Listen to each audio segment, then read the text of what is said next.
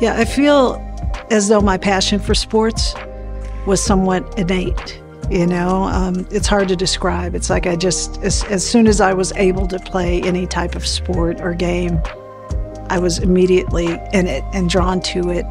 At first it was just in the sense of being out playing in the neighborhood, and typically, the girls didn't always want to play the sports I wanted to play, so I'd be out with the guys playing football or whatever, the games were. And it's almost a way that I connect with the world at a really deep level. Even today, I didn't play sports for a couple of years, and I played pickleball for an hour, and my wife said, "Oh my God, this is what you need. You're glowing." Through sports, we develop, discipline, leadership skills, teamwork, work ethic.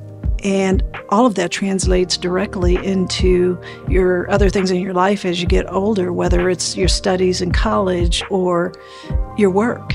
And so I very much believe in a team when it comes to work, that we all do it together. We're in it together.